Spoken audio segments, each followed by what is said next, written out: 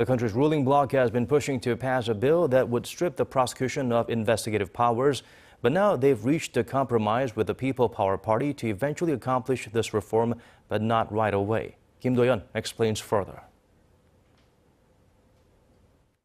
The floor leaders of the two main parties in the National Assembly on Friday have agreed to a compromise proposal from Speaker Park Byeong-seug to pass a new bill that would eventually strip prosecutors of their remaining investigative powers. The agreement says the new bill should eliminate the prosecution's investigative powers completely once other investigative authorities have achieved sufficient capabilities. The Assembly will form a special committee on judicial reform tasked with setting up a large-scale investigative agency like the United States FBI. Until then, the proposed bill would limit direct investigations by prosecutors to corruption and financial crimes. And it would prohibit investigations and indictments being done by the same prosecutor. Despite extreme division, an extreme compromise was achieved.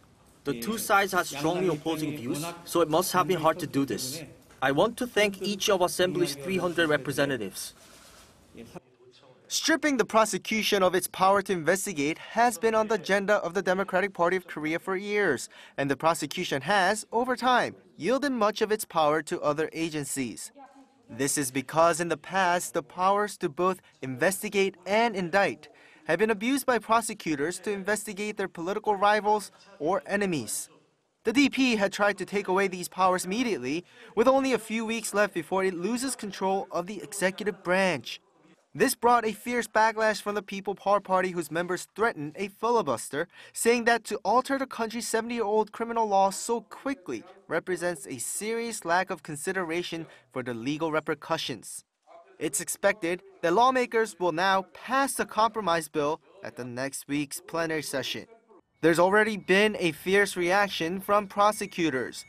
All of the director-level prosecutors immediately resigned, including Prosecutor General Kim Ho-soo, whose earlier attempt to resign just a couple days ago was rejected by President Moon Jae-in. In the meantime, the Presidential Transition Committee says its members respect the compromise. Kim Do-yeon, Arirang News.